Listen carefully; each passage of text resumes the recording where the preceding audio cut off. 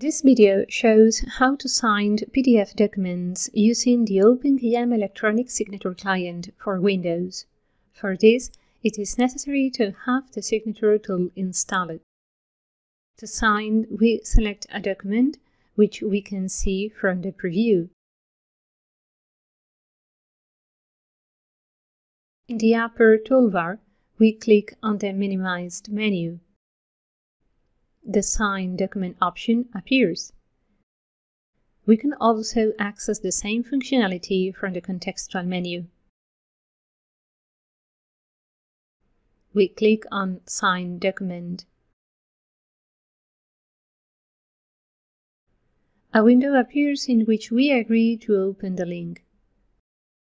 Next, the OpenKM Electronic Signature Client opens, which requests to select a signature certificate.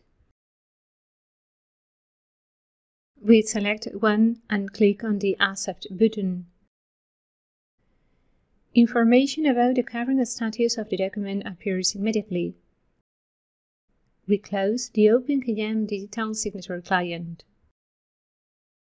If we refresh the DMS user interface, we can verify that in the document browser, a new icon appears to the left of the file, indicating that this document includes a digital signature. In this case, the OpenKM Digital Signature Client is configured to show the details of the signature, visible in the document preview.